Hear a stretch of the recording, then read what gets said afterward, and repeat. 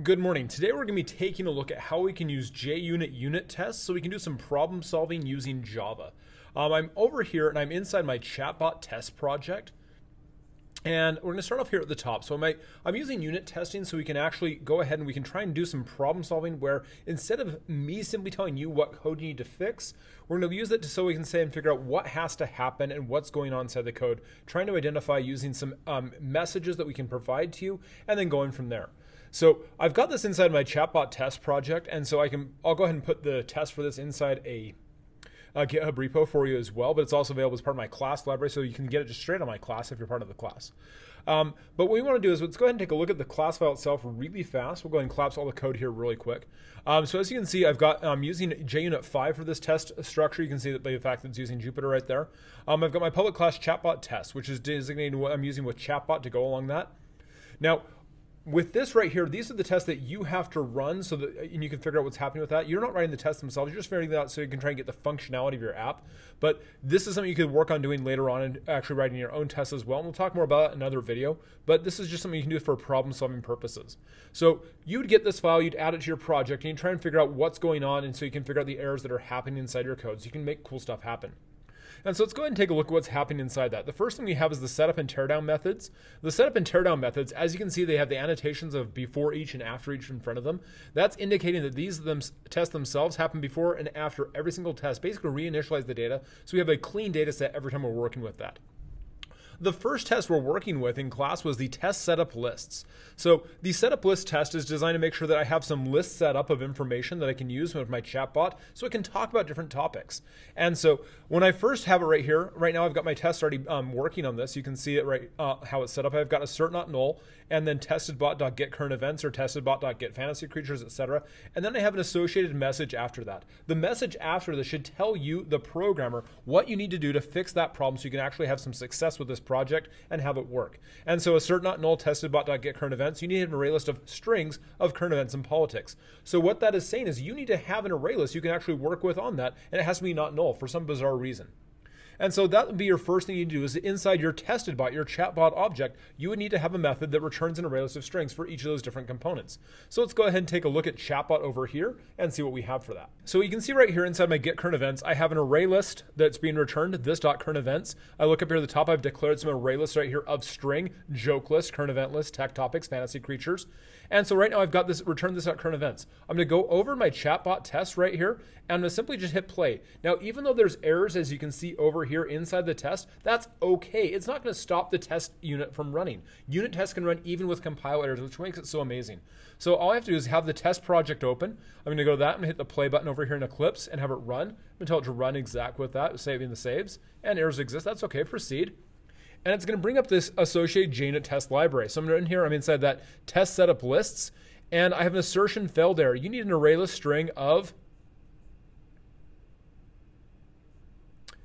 current politics and events expected, not null. Oh, null? Oh, why is it null? I've got that data member. I totally have that method over here inside Chatbot. It returns that current event list. Why is this.current event null? Oh, that's right. When I'm doing data members, if I want to have anything with it, I have to make sure I initialize it inside my constructor. So in my constructor, I'm going to go ahead and I'm going to do that lovely bit right here. And so I'm going to take that, I'm going to make it so I initialize all of my data members right here. So all of my array lists are now initialized. I'm going to hit save to make sure that's happy. I'm going to go back over to my chatbot tests and we'll rerun that test again. So hit play again on that. Errors proceed. Okay, go ahead and do on that. And my test setup lists, hey, it worked. There's no more errors. Every one of those are initialized. They're no longer null. It doesn't crash. Yay. However, my next set of tests I need to solve, test list sizes. Well, in here, in test list sizes, the next test I'm working on, because I'm just going down vertically just because it works, but you can go in any order on a lot of these. You simply just have to read what's going on with it. And so in this one, assert true testedbot.getCurrentEvents.size is greater than 10. I need these 11 current event topics.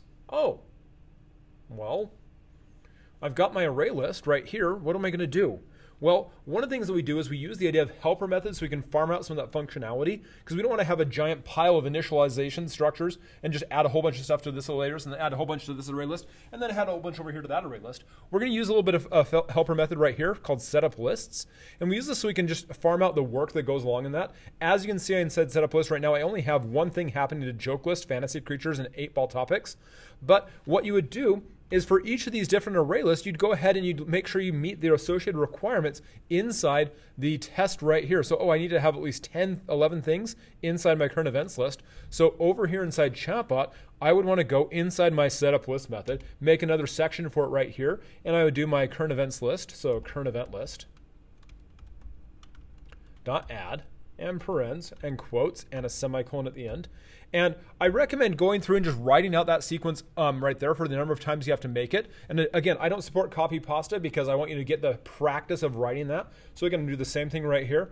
Current event list dot add parens and quotes and a semicolon, and repeat that process again. Current event list dot add parens quotes and a semicolon.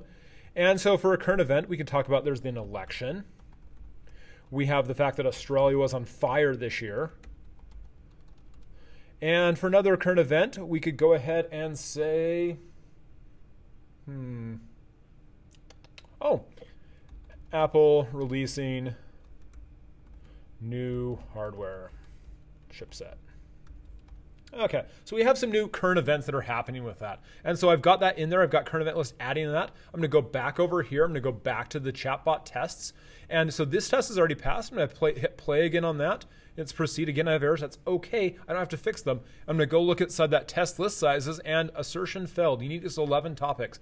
It expected true, but it was false. And so I still don't have 11 things in there. I only have right now, I only have 3. So I need to go through and add enough of those to make that pass. And again, as I go through that, each time I get that, when I run through that lovely unit testing right here, each time I get a completion test working, it's going to give me a green checkbox saying it's fixed. I've got that part done. And as I go through and finish all those tests, eventually I'll get a completion message, the green bar of joy. So if I go over here and inside my Chatbot 2020 and I go to my projects and inside my tests, I'll go ahead and get my structure test and hit play on this one.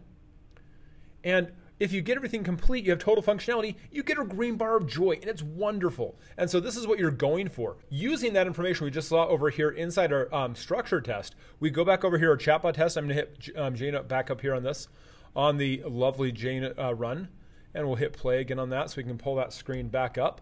And we'll make it so it shows up again over here on the side so we have a full screen for it instead of trying to close it off. And so for each of those tests, these are the things I need to do to make sure those tests pass. I've already passed my test introduction, so that's got a green checkbox of happiness. This has a green check of happiness, test encouragement, green check of happiness. This one right here, test fortunes, I have an assertion failed error. I need to have at least 20 fortunes or magic 8-ball surfaces. Oh, okay. So I need to go ahead and look at that, and this tells me the things I need to do to make that test pass. I need at least 20 fortunes. My size is not greater than 20. I have to have at least 8 positive, and I have too many negatives if my assertion count of negative is more than 6. So I need to make sure I go ahead and write those fortunes for that. And so by using these messages right here that I supply as a second parameter to the assertions, that gives you an ability to try and solve those and go from there.